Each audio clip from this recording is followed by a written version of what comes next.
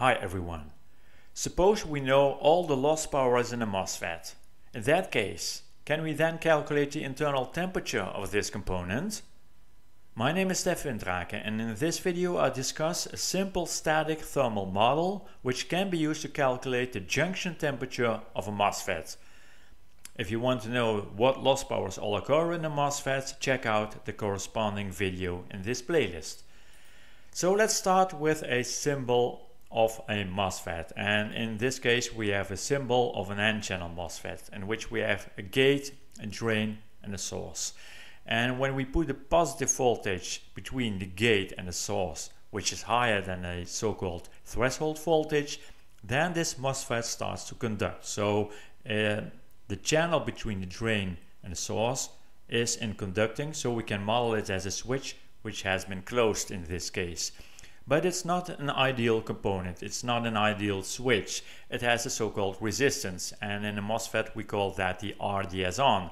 And that MOSFET will dissipate power due to that not ideal behavior of that switch, but also, for instance, due to the switching of this MOSFET, it will dissipate some power. And these power losses result in warming. So we want to use a simple thermal model to calculate the internal chip temperature of that MOSFET, which we also call the junction temperature.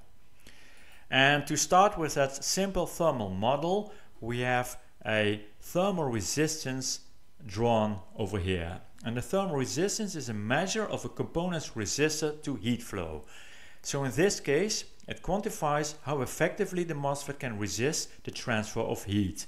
A unit is Kelvin per watt, and sometimes you see grade Celsius per watt. And across that thermal resistance we have on one side the junction temperature, the chip temperature, and on the other side we have the ambient temperature. And through that thermal resistance the dissipation power flows.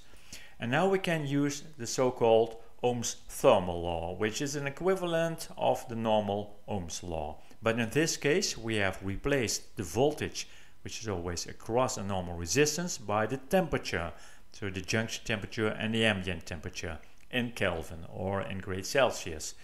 We have replaced the current, which flows to a normal resistance, by a loss power which flows through this thermal resistance.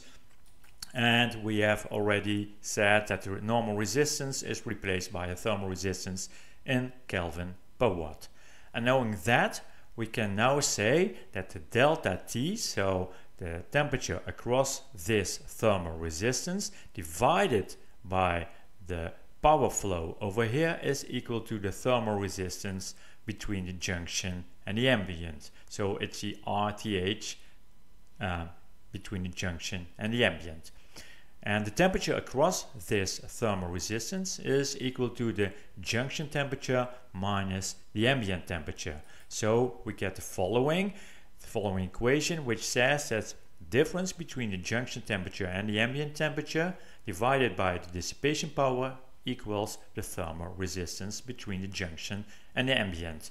So in this case I can calculate the junction temperature, which is equal to the ambient temperature plus the dissipated power times the thermal resistance between junction and ambient.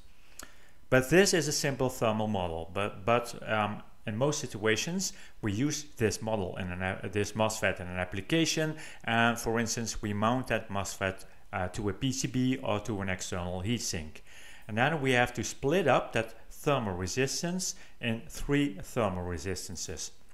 So the first thermal resistance, which we see over here, is the RTH-JC, which is the thermal resistance between the junction and the case. The case is the housing of the MOSFET. And then we have the thermal resistance between the housing of the MOSFET and the heatsink, which could be an external heatsink or a PCB in case of an SMT component. And last, we have the thermal resistance between the heatsink and the ambient temperature over here.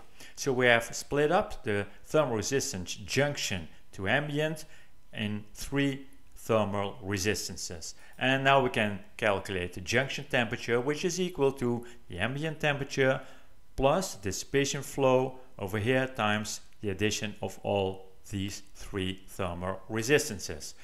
But where can you find the relevant information? Well, mostly the thermal resistance between junction and case, you can find that in the datasheet of a MOSFET, mostly on page number 1.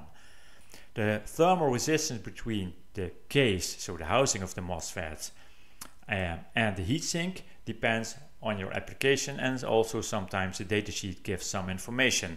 And of course, the thermal resistance between the heatsink or your PCB, in case of an SMT component, that thermal resistance depends on your application. For instance, the size of your copper area on your PCB or the size of your external heatsink.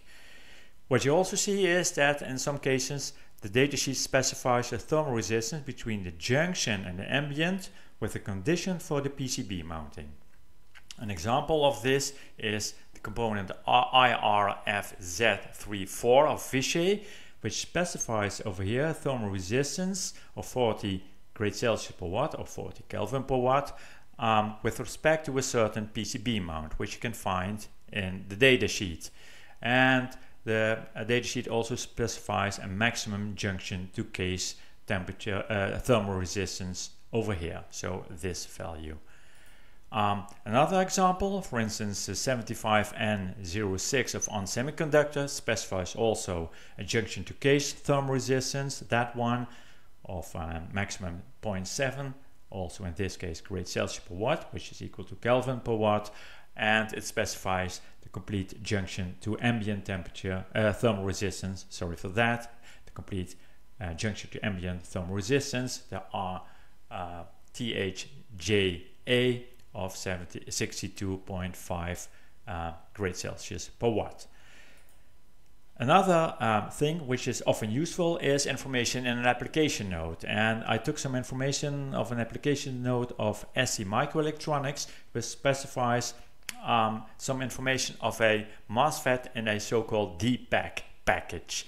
And what you see in the graph over here is that they have put on the horizontal axis the area of the cooling area on your PCB, and on the vertical axis the thermal resistance between the junction and the PCB, so in grade Celsius or Kelvin per watt. And what you see is that the higher the area, or the greater, the larger I should say, the larger the area of the copper on your PCB will be, the lower the thermal resistance between the junction, so the chip, and the PCB will be, up to a certain value, let's say in this case 200 squared millimeters, and then it doesn't matter anymore that when you increase the area further, then it won't have any more effect on the lowering of your thermal resistance between the junction and the PCB.